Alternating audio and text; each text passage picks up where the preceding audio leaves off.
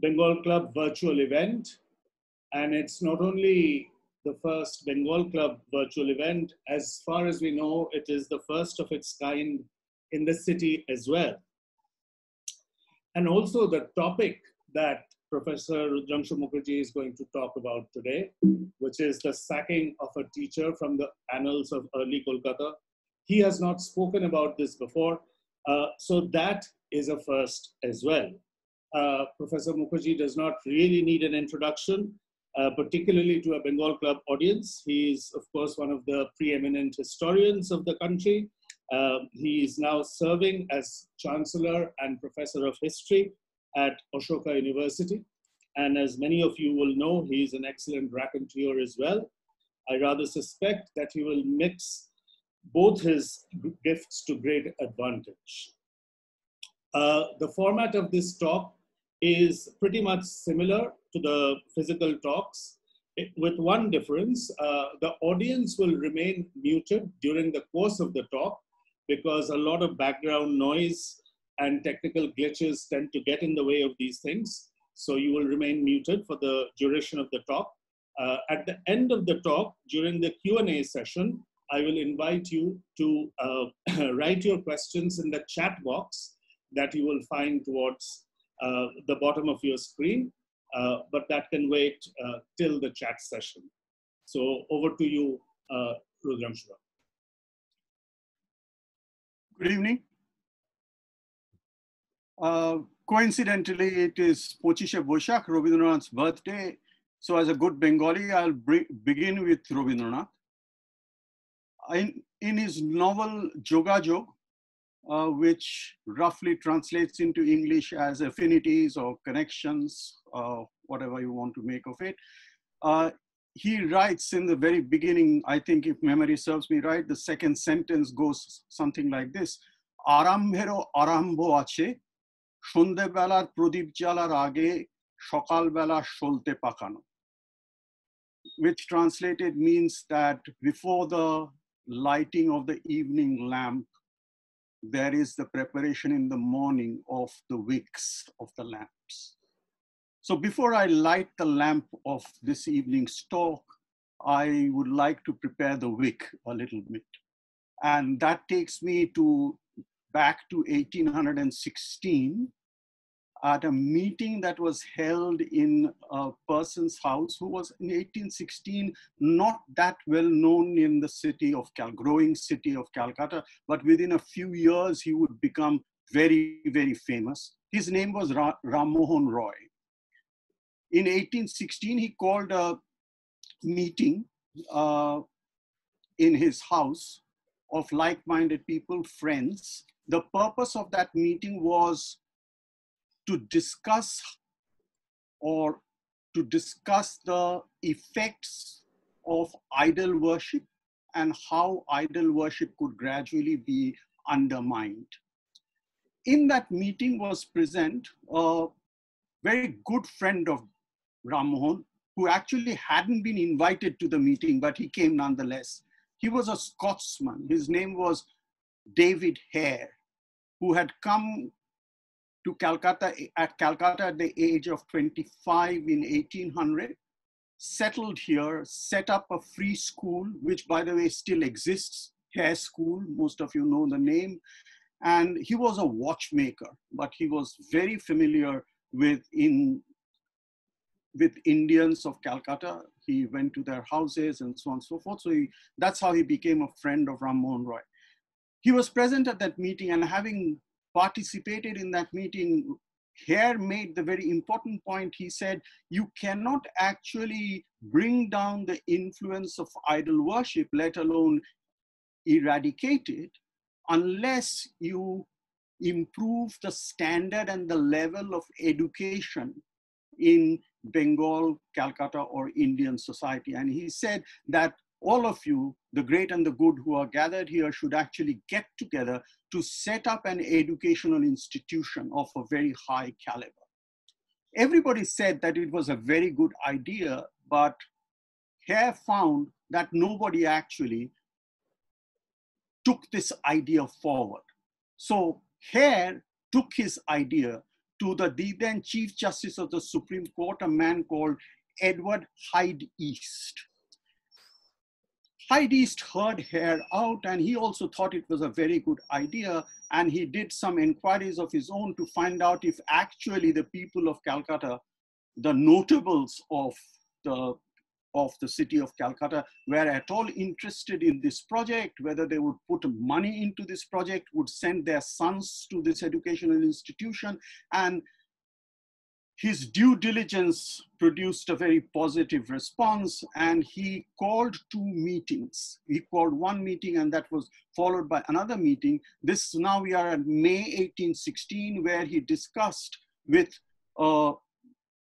a number of very important people in Calcutta, which included some very, very familiar names. Radhakanta Dev, the scion of the Dev, Shobhabaja Dev family, Ram Kamal Sen, who was known as Dewan Ram Kamal Sen, whose grandson is even more famous, Keshav Sen, Roshomoy Dutt of the Rambagan Dutt family,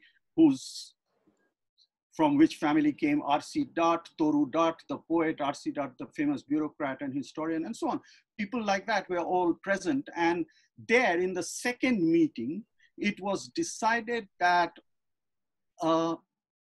indeed an educational institution would be set up with the cooperation of the government of the day and these very worthies of the city of Calcutta. The governor would be its patron, and the money would actually be provided by the government, would facilitate the process, but the money would be put out by the rich, the wealthy of Calcutta. And there would be a governing body to this college, which would have 8 Europeans and 12 Indians. A corpus was built up, money was promised, and then people gave money. The total corpus, it might sound surprising today, that was collected with this effort was rupees 1,13,000. And the 2 most notable, highest benefactors were the Raja Badwan, Tejchand Bahadur, and Gopi Mohan Dev. There were others who contributed as well. So this is how the educational institution known as Hindu College started. On 20th January 1817.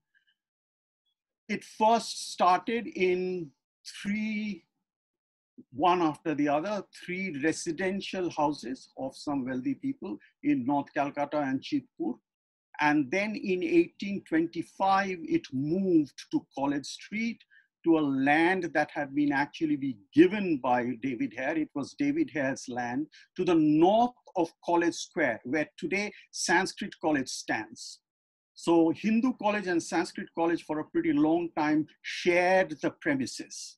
Where Presidency College, the later incarnation of Hindu College, stands was a later development. The time we are talking about, Hindu College was actually where today's Sanskrit College stands.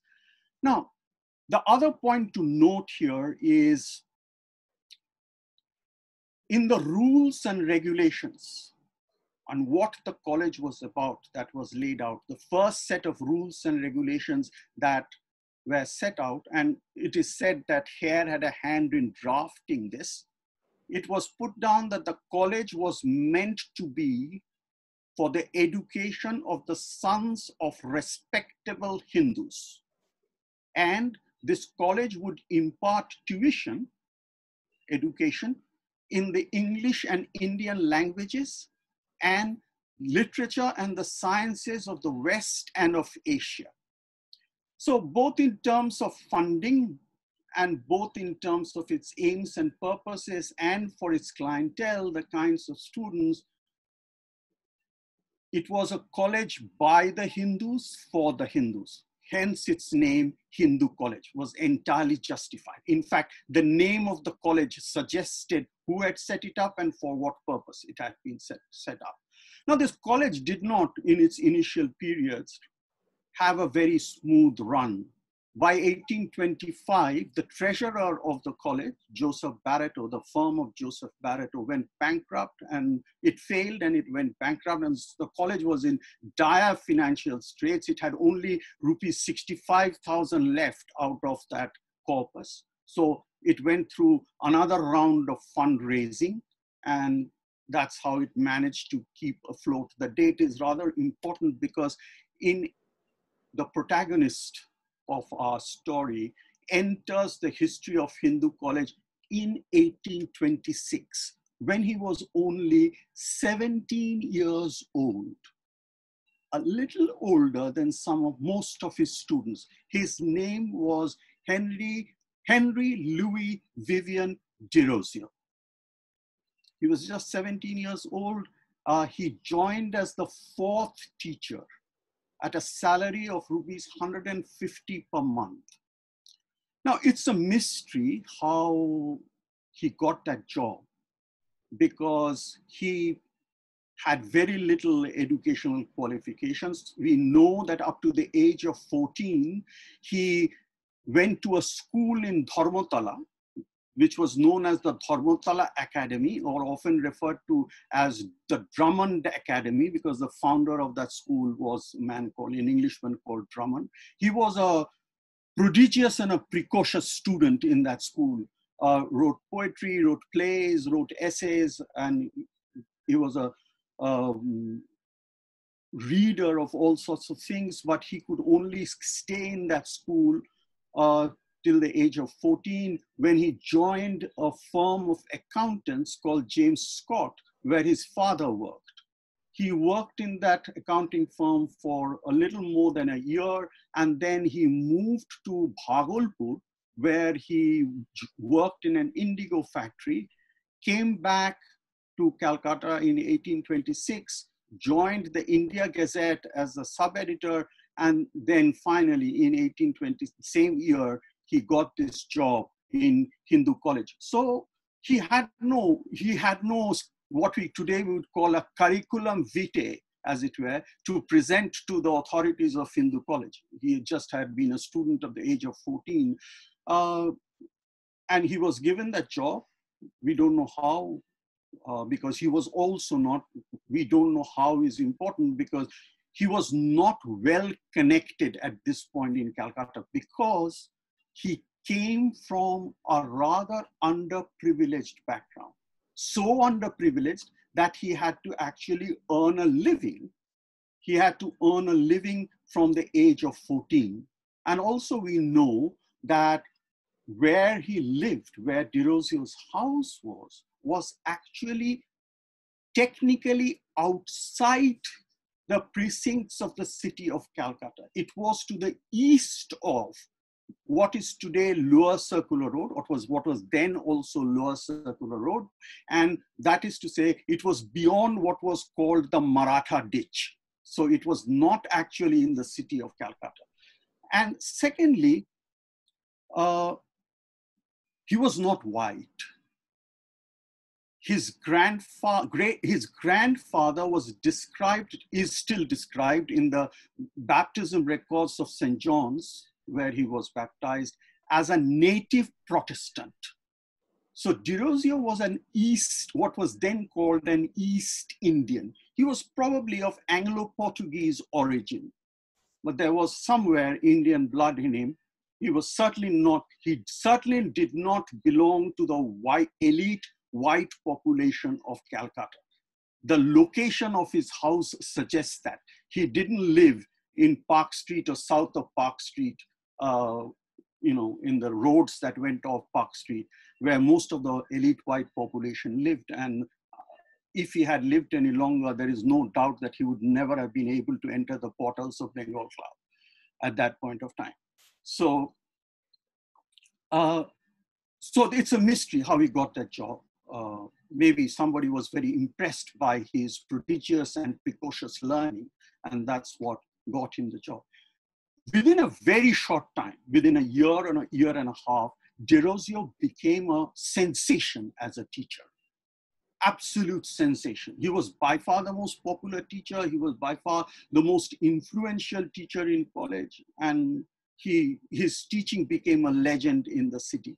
So the question that we have to ask ourselves, how did this happen? How did this young man, 17 years old, as I said, barely a little older than the boys he was teaching, what did he do? What did he teach? what made him such a great teacher. One of his students has left behind an account of what Derozio tried to imbibe in his students. And he says that he did 5 things which this student considered were very important. One, he said, it was the sacred duty, quote unquote. It was the sacred duty of students to think for themselves. They should have a mind of their own and they should use that mind. Second, Derozio emphasized the free exchange of ideas, and he said that students should also be free to express themselves, whatever they were thinking about, whether without any kind of restrictions. Third, he said that students should read outside the set curriculum. And Derozio often used to read aloud to the students from books that were not part of the syllabus, prescribed syllabus. Fourth, he said, students should stand up for truth and virtue. And fifth, he encouraged students to come and meet him outside the classroom and even outside the college. No doubt, these interactions were possible because they were roughly, the students and the teacher were roughly of the same age group. So this is what he tried to do. And I should add that having had the good fortune to be taught by some of the most outstanding teachers in Presidency College, in the other institutions that I've had the good fortune to study, Derozio was doing nothing more than what every good teacher tries to do with his or her students. He was trying to open up the minds of students. There's a great anecdote that a sixth form master of Eton, when he first met the sixth form, he used to say, all right, guys, all right, chaps, what do you want me to do? Do you want me to cram you for a first, or do you want me to open up the mind?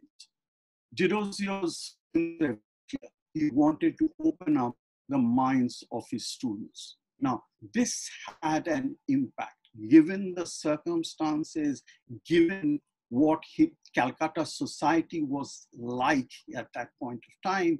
It had an immediate impact on the students. So we now need to turn from Derozio to who were these students? These students were sons of very wealthy people of Calcutta, upper caste and wealthy, all from established Hindu families.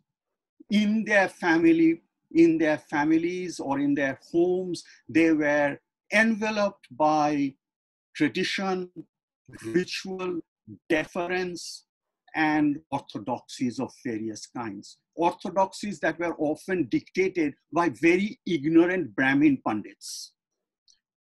Students of this kind felt the impact of this precocious teacher that they encountered in Hindu college. And they began to look around themselves and question the world in which they lived. And some of them came up with remarkable answers, sometimes outrageous actions. One such very funny incident was one of Derozio's favorite pupils, Ram Gopal Ghosh, who was later to become famous as the Demosthenes of Calcutta. He was such a good orator. Ram Gopal Ghosh came from a very wealthy family, and there was a family deity, the goddess Kali.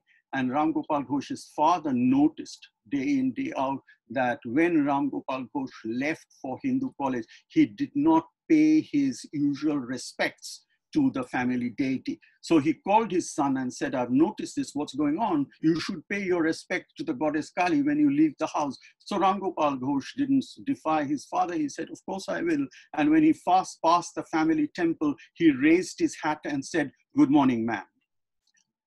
So, but more importantly and more seriously, what the students began to question were orthodoxies, particularly caste restrictions, dietary taboos.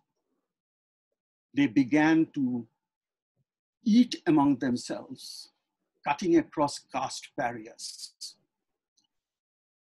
They began to taste forbidden meat, beef and pork.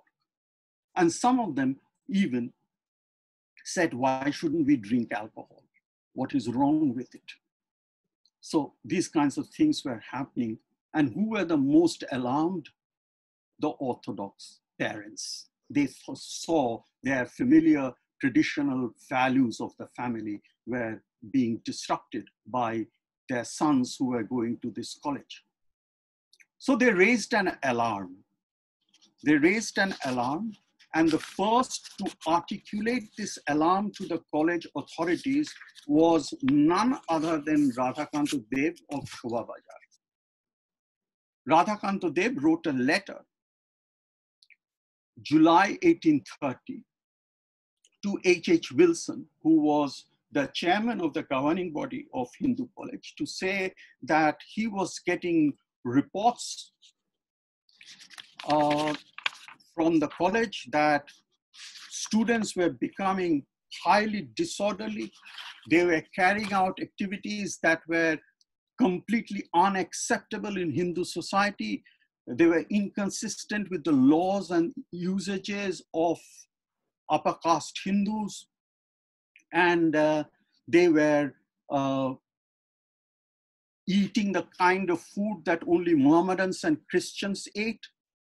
And he went a step further. He said, I've got reports that students of Hindu college are guilty of fornication and sodomy. So, and he said that the offending students should immediately be expelled from the college. And the teachers who were encouraging such activities, such modes of behavior, should also be sacked. He said, unless this is done, we will be forced to withdraw our boys from the college, and we will also tell our relatives to withdraw their boys from the college. So he also reminded Wilson very strongly that he shouldn't forget, as somebody who was administering the college, that the college had been set up by the Hindus for the Hindus. So he wrote a letter 2 days later to Wilson again. He said, I'm delighted to find that you have taken some of the steps that I have told you. You are ensuring that castes do not intermingle and so on and so forth. I want you to carry on this activity and see to it, he said, that students do not share their food and do not share their tiffin rooms. And he said, I have requested our friend and colleague, Ram Kamal Sen, was also a member of the governing body of Hindu College. He said, I have requested Ram Kamal Sen to ensure, to go to the college, to ensure that these are actually being put in place and no violations of these norms are taking place. He asked Ram Kamal Sen to do it because it was easy for Ram Kamal Sen to do that, because Ram Kamal Sen lived across from Hindu College. I mean, the very big building that stands today opposite Presidency College, where the College Street Coffee House is located, was the house of Ram Kamal Sen. That's where Ram Kamal Sen lived. Sorry about this passing trivia about the history of Calcutta. And that's where Keshav Sen actually grew up. It's in that house that Keshav Sen grew up. So Hindu College was across the street from where Ram Kamal Sen lived. And so Ram Kamal Sen could easily walk across and see what was going on in this college. What is significant here is the name of Dirozio, or for that matter, any teacher, hasn't still been mentioned by either by Radhakant Dev. It hasn't come up in any kind of correspondence. So Dirozio happily went on teaching. In 1831, things took a more serious turn, probably because parents or fathers began to actually withdraw their students from Hindu college. And Ram Kamal Sen now raised the matter at the governing body formally. And he said that at the root of this evil was this teacher called Tirosio. And unless Tirosio was removed, Hindu college had no future. And that discussion took place, and it was decided that Tirosio would be dismissed. But Hare and Wilson, the two white members of the governing body, said that he should not be removed because he is a very competent teacher and a very good teacher. And another Indian member, Joy Krishna Singh, as they said those days, also said Tirosio is an outstanding teacher. He should not be removed from the college. But when it came to the vote in the governing body, David Hare and H.H. Wilson, by the way, H.H. Wilson would later become the first Bowdoin professor of Sanskrit in the University of Oxford. He was a very eminent linguist. H.H. Wilson and David Hare refused to vote. They abstained because they said this was a matter that affected only the native managers, quote unquote, the native managers of the college. So whatever they decided, that would be fine. And Joy Krishna Singh voted in favor of retaining Tirosio. So it was actually 3. If you take the abstentions and Joy Krishna Singh, it was 3 versus 3. So it wasn't even a majority decision, 2 persons abstaining. Tirosio heard that the decision had been taken to dismiss him. So he resigned April 25th, 1831. And he wrote a letter, a separate letter to H.H. Wilson, went with the formal resignation letter, where he said that I cannot conceal from myself the fact, I'm quoting, I cannot conceal from myself the fact that my resignation is compulsory, that he had been forced to resign. Hence my title, Sacking of a Teacher. To say that Tirosio resigned of his own will be a complete travesty of facts.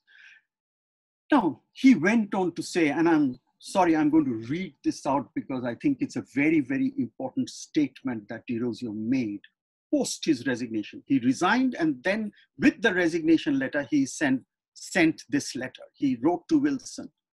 Firstly, no charge was brought against me. Second, if any accusation was brought forward, I was not informed of it. Third, I was not called up to face my accusers, if any such appeared. Fourthly, no witness was examined on either side. Fifthly, my conduct and character underwent scrutiny, and no opportunity was afforded me of defending either.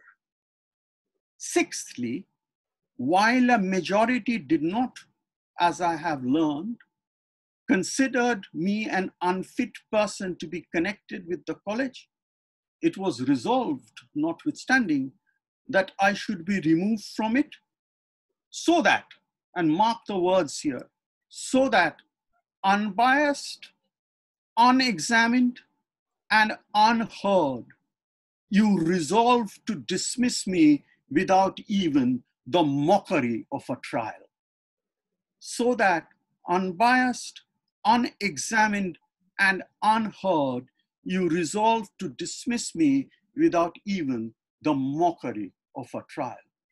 Unquote. Thus, in April 1831, Tirosio left the portals of Hindu College to die of cholera at the end of the year in utter penury, thus left one of the most outstanding teachers of Hindu College and its later incarnation, Presidency College. The college has had many, many fine teachers, but I don't think there's been anybody like Derozio in the history of teaching at Hindu College or Presidency. Now, what remains still a mystery is that what were actually the charges against Derozio. We will come back to that in a moment. But before that, there is another significant point to note. Because Derozio was a poet, and he was in the late 1820s, he was considered a very good poet in the literary circles, the small literary circle of Calcutta, English poetry circle of Calcutta. And he was rather well connected with some important ladies and gentlemen who also wrote poetry and were part of this eminent, part of this poetry circle. None of them spoke in favor of Derozio or protested against Derozio's removal. Neither did Hare and Wilson ever write anything in favor of Derozio in their subsequent careers. Even posthumously, they did not praise Derozio. So Derozio, except for a handful of students, very loyal students who came to be called Young Bengal, actually left this world unsung, unmourned, and without any protest at all. To come back to the point about what were the charges against him.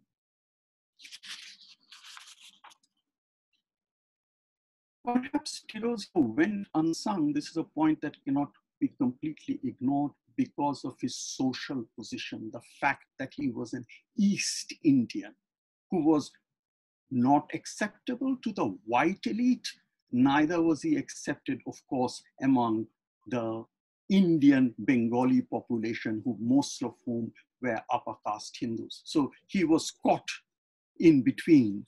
So that also says something about the racial dimensions of Calcutta's social life in the 1820s, early 1830s. So to come back to the charges, in a personal letter, Wilson wrote immediately after Derozio's resignation. He posed 3 very pointed questions to Derozio. And these questions are an indication of what that managing committee of the college might have discussed. I mean, these might have been some of the issues that came up for discussion or were charges that were leveled against Derozio. The 3 questions that Wilson asked were, do you believe in God? 2, do you think respect and obedience to parents is no part of moral duty? 3, do you think the intermarriage of brothers and sisters is innocent and allowable? So going backwards, he was being charged with promoting incest. He was being charged with promoting disrespect towards elders, parents particularly. And thirdly, he was being charged with atheism. So Derozio actually gave a longish reply to these charges. The longest part of it was the answer he gave to the first question. The second and the third questions he dismissed very easily. He said, I've never taught disrespect for parents to my students. In fact, you can ask, he named 2 persons.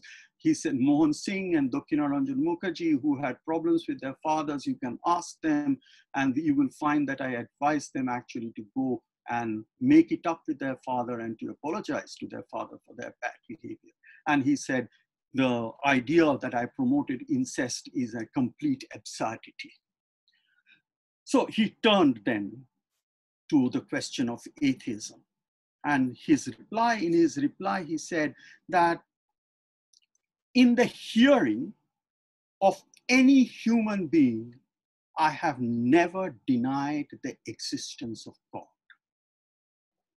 Now mark that, that's the quote. In the presence of any human being, I have never denied, or he said in the hearing, actually not present, in the hearing of any human being, I have never denied the existence of God. So is that a direct answer to a direct question? Unfortunately not.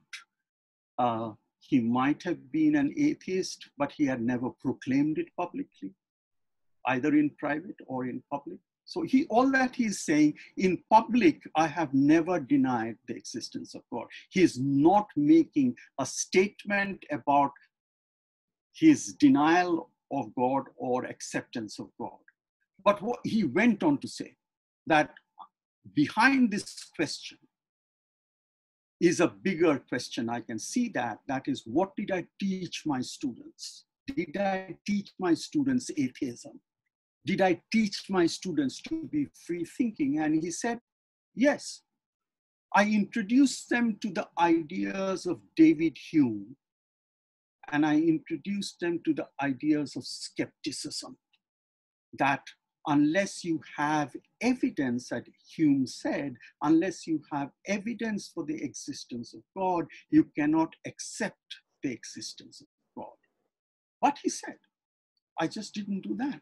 I gave them counter arguments against Hume. Philosophers who had argued against Hume, men of the cloth who had argued against Hume's skepticism, to speak about the existence of God. He said, I introduced my students to skepticism and to ideas of belief. I felt as a teacher, that's my duty, to give my students both sides of the argument. So he said, if the charge against me is that I unhinged the religious belief of some students, then I should also be given credit that I reinforced the religious beliefs of some students, because I gave them both sides of the argument. And then he went on to spell out that what he had tried to do as a teacher in that letter to Wilson. He said, and I'm reading from, again, entrusted as I was for some time with the education of youth peculiarly circumstanced, mark that word, peculiarly circumstanced. Was it for me to have made them pert and ignorant dogmatists? Setting aside the narrowness of mind which such a course might have evinced, it would have been injurious to the mental energies and acquirements of the young men themselves. Dionysius was self-consciously an enlightenment figure. He had fashioned himself along the lines of 18th century Enlightenment philosophy. He was an admirer of Kant. He translated Kant. In fact, he was going back further in time. He was an admirer of Bacon. He frequently quoted Bacon. He was an admirer of the poetry of Shelley. So he brought to his teaching these ideas of the Enlightenment. And he wanted to open up the minds of his students by informing them, by educating them into these, what were in Europe at that time, the most advanced ideas. He thought that was his duty as a teacher in Calcutta in the late 1820s, early 1830s. But this aim ran completely counter to those who had established Hindu college. Radhakanta Dev, Ram Kamal Sen, Roshomoy Dutt, people like these were not opposed to Western learning. Let's be clear about this. They might have been conservatives, but they were not opposed to Western learning. But Western learning to them was purely transactional.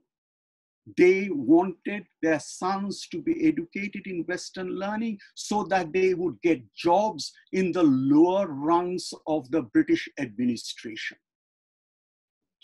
Learning, Western learning as an avenue for employment.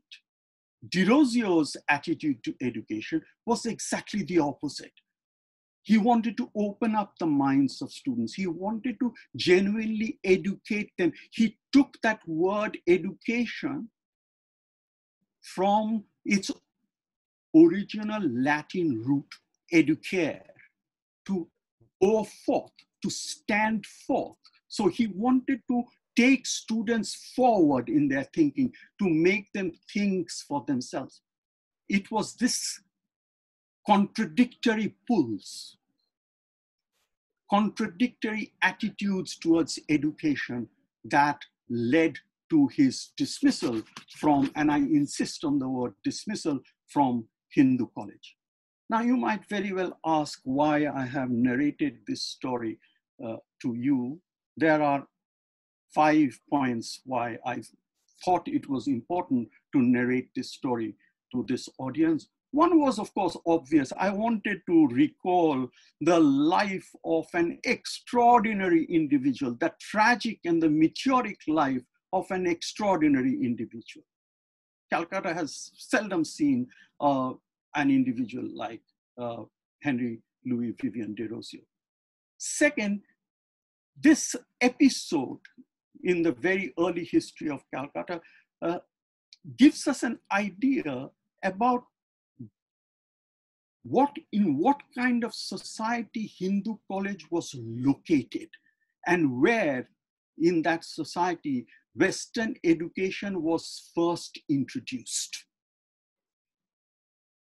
That society, as we have seen, was Hindu and upper caste dominated, and that society had racial overtones, it had caste overtones, it had racial overtones on both sides of the racial divide, white as well as native or Indian. And when it came to transgressions of its orthodoxies, in spite of having introduced liberal education and attempting to introduce liberal values, it could actually be very illiberal.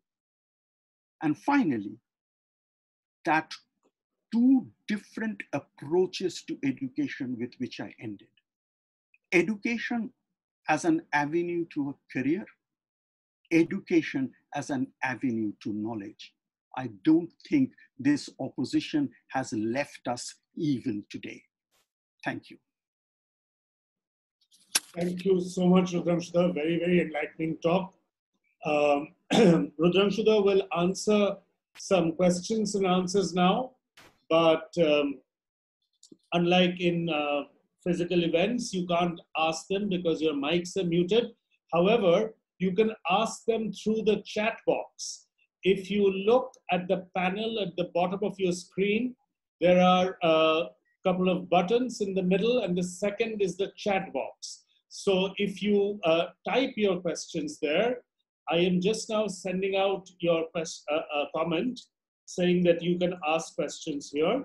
Then I will read out some of those questions to Rudrangshu. So please type in any questions that you might have in the chat box.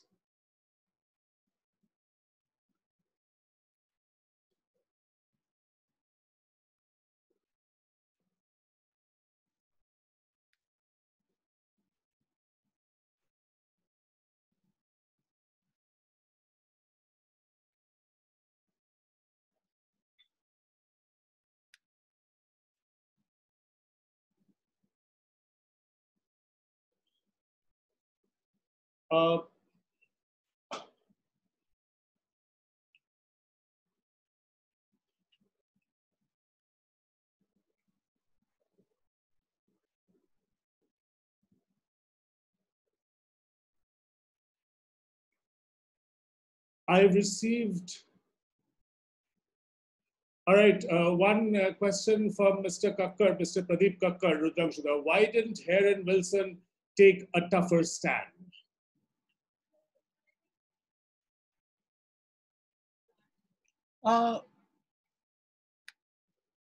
Pradeep, it's difficult why Wilson didn't take a tougher stand. I think Wilson didn't want, as the chairman of the governing body, to disrupt. He saw this as a government come private venture, the private part being completely Hindu and Indian. He didn't want to disrupt in any way that partnership that the college had. So he just uh, abstained instead of taking on a more confrontationist line. That would be my explanation. And I dare say, from the little that I know, or I have later come to know about Wilson, even when he was in Oxford as a Bowdoin professor, he was not by character a person who preferred confrontation. Another question from Anirban. Do you think the resignation of Vidyashagar 20 years later was some sort of repetition of history, both becoming disturbing for the administration in general? No, so it's a very good question. Vidyashagar Vidyashagar resigned because he came into direct conflict with the government of Bengal. Let me just tell you the background. Halliday, who had been the lieutenant governor of Bengal in the early 1860s, asked Vidyashagar, or gave oral permission to Vidyashagar, to set up free girls' schools in the district towns of Bengal. Vidyashagar had already started the process because he had set up a free girls' school in Birshingo in his own village. And Halliday, when he got to hear about this, he said, why are you just doing it in your own village? Why don't you do it in the district towns of Bengal? That will have a greater impact and the government will support you for it and will provide fund, which Halliday provided. Then Halliday's term was over and Halliday went away. Halliday was a personal friend and an admirer of Vidyashagar. And Vidyashagar, when Vidyashagar, after Halliday's departure, Vidyashagar went to the government to ask for the renewal of the funds. The then DPI, I don't recall his name, forgive me, said, so where is the piece of paper on which you're asking for these funds? So Vidyashagar said, I only have the word of Halliday, and we never actually went into any kind of formal agreement. There's no letter that I can carry, that I have with me. And this bureaucrat said, sorry, if you don't have a formal order, I can't give you any money, so you should close down all the schools. So Vidyashagar, in protest, resigned from every single government position that he held. He was not just the principal of Sanskrit College. He was the inspector of colleges. He was a teacher in Fort William College, very senior teacher in Fort William College. He resigned on every single post and never worked with the government again. So that's the background to Vidyashagar's resignation. Two very important resignations in the educational sphere in the 19th century, but the situations are a little different. Amazing how you can recall all these details on the drop of a hat. Question from Monojit, in the Derozio drama, is there any evidence of what Brahmo leaders of the time may have thought or expressed?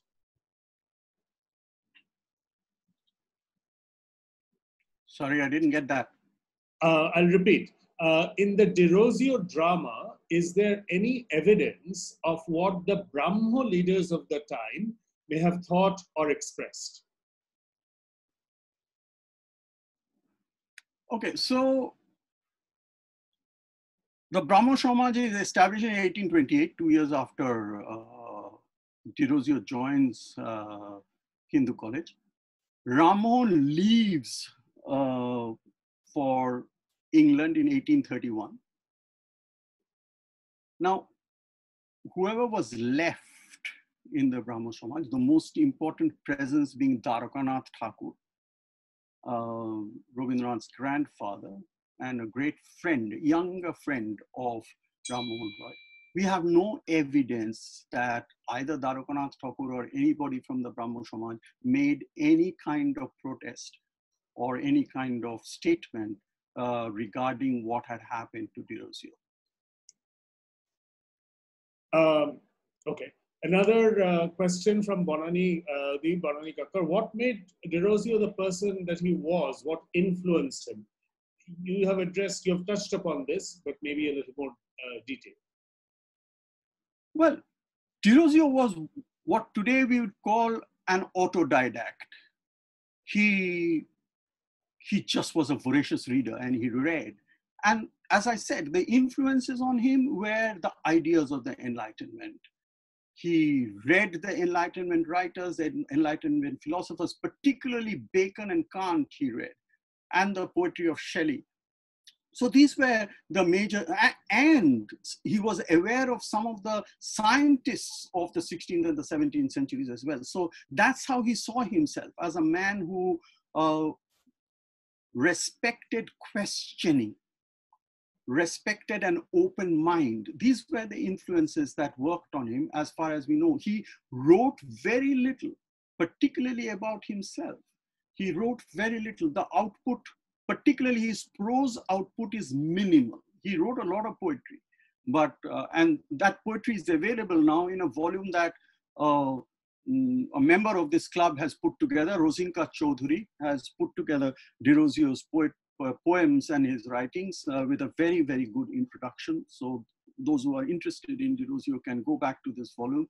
It's called Dirozio, the Writings of Dirozio, the Definitive Edition, or something like this, published by Oxford University Press. Another question from Shushmita Mitter. Keshav Chandra Sen's father had agreed at the first meeting to steer Bengalis away from orthodoxy. So why did he take the role of getting Dirozio dismissed? I don't think it's Keshav Chandra Sen's father. Keshav Chandra Sen's father died when Keshav Chandra Sen was 6 years old. Ram Kamal Sen, if that's who you are referring to, is the grandfather of Keshav Chandra Sen. And he didn't want to steer people away from orthodoxy at all. Ram Kamal Sen was in fact one of the bastions of orthodoxy in Calcutta, very much so. Another question from— By the way, the father of Keshav Chandra Sen is Pyari Chandra Sen, not Ram Kamal Sen. Ram Kamal Sen is the grandfather. Another question from Madhumita Shah. Interested to know more on the racial paradigm of the administrative body on Hindu College. Is that documented? Well, it's not documented in the sense that the government had representation in it. This is important for what happened subsequently to Hindu College, to which I'll come a little later. The government, when that move was made to give Hindu College a separate house north of College Square, the land that David Hare gave, the government also provided 25 lakhs of rupees to the college. So there was a government representation, and that representation was obviously all white. People like Wilson, Hare, and others, and so on and so forth. Hyde East in the beginning of the college, they were all white people. And then there were on the other side, the Bengali worthies, or the non-European worthies of Calcutta. So this is the great racial divide in the governing body. And as we saw that at a critical juncture, when critical decisions had to be taken, the white sections of the governing body often just remained silent or abstained and allowed the native managers of the college to take the decision. So this allows me to tell you what happened to Hindu College. For the second time around in its short career, Hindu College went into near bankruptcy at the end of 1853 and 1854. And in the beginning of 1854, it had actually to be shut down. The native managers of the college could no longer finance the college. So it had to shut down, completely shut down. And it was revived completely at the government's initiative as a government institution in 1855. So for about 1 year or a little less than 1 year, there was no existence of Hindu college till after 11 months, it re-emerges as Presidency College. Now, this is no longer a government come private initiative. It is completely a government initiative. It is no longer just a Hindu college. It is open to everybody. Anybody can join it. And this is a decision that the government, i.e. the white section of Calcutta society, actually takes to set up, to reinvent Hindu college as Presidency College. Even though I made the statement that it was open to everybody, it was not till the late 1870s, I think 1878, that the first Muslim was admitted to Presidency College. And as a passing trivia, since I'm passing on a lot of trivia, there is a school on College Street opposite Presidency College, which is still called Hindu School. Okay? We tend to forget this. It is still called Hindu School. And the first Muslim student in Hindu school was admitted when I was a student of Presidency College. And that year is 1971. I am combining questions that a lot of members have asked, which are more or less along the same line. How do you see the De Rosio incident in today's India? What is the contemporary resonance is what a lot of members have asked. So I ended with one contemporary resonance, which is very important, I think. What is education about? Is it about getting jobs, building a career, or is it about the pursuit of knowledge? Okay. The most important institution in Bengal of higher education, the University of Calcutta, has as its motto, advancement of learning. Does it advance learning? I leave the question with you, or is it just an assembly line for producing graduates? Okay, that's one. I think the second point is even more important in contemporary India.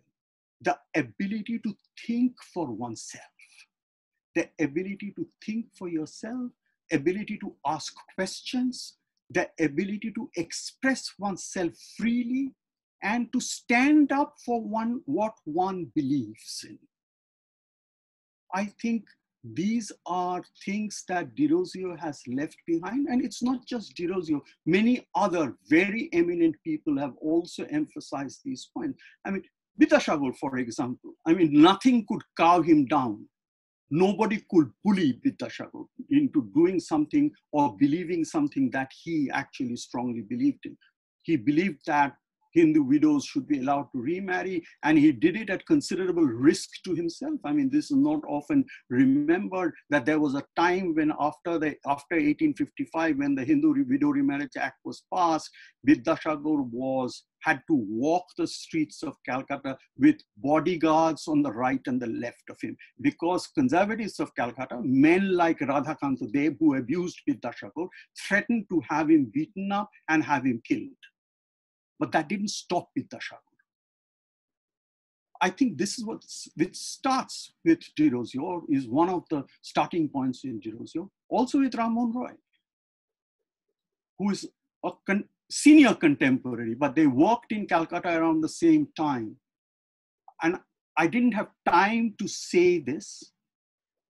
When Hyde East and David Hare were having those initial meetings, the worthies of Calcutta who were present at those meetings said, we will be very happy to put up this college that is being discussed. But if Ram Mohan Roy is part of this project, we have nothing to do with this project, because Ram Mohan Roy does not believe in Hindu orthodoxy. He has emerged in Calcutta as the strongest critic of Hindu orthodoxy. And when Hare carried this message to Ram Mohan Roy, Ram Mohan actually said, don't worry, I will not be, since this is the objection, I will not be part of this project, but this project is too important. I will not put my ego before this project. Go ahead with this project. I don't want to be associated with this project if my association stops the project. So he stood apart. He distanced himself from this project. So again, the fact that he knew what he stood for, he wasn't willing to compromise what he stood for. Derozio did the same, and other people in what we call the Bengal Renaissance. We tend to forget this. Michael Madhusudan Dutt, for example, he was outlawed from his own family because of what he believed. So there were people like that who stood, and I think that's the contemporary resonance. I sometimes feel that we haven't yet caught up with our 19th century past. On that note, the final question from Dipankar Mitra, which is you sort of already touched on it. He says, it seems that the postulation of David Hare that education will change the attitude towards idol worship doesn't work even now.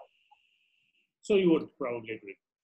I'd agree with that, but then again, the question is, have we really advanced education in the sense that what true education should be about?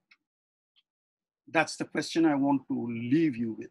Are we really advancing education as Derozio wanted it, as Vidyasagar wanted it? One member has commented lightly, Professor Arun Kumar Dasgupta's comment on the English postgrads. He famously said that one of the purposes was to gain a good match. Sorry? Was to gain a good marital match. I think that's all the questions for tonight. I would now like to invite Professor Choitali Mitra of the Library Committee to deliver the vote of thanks, please.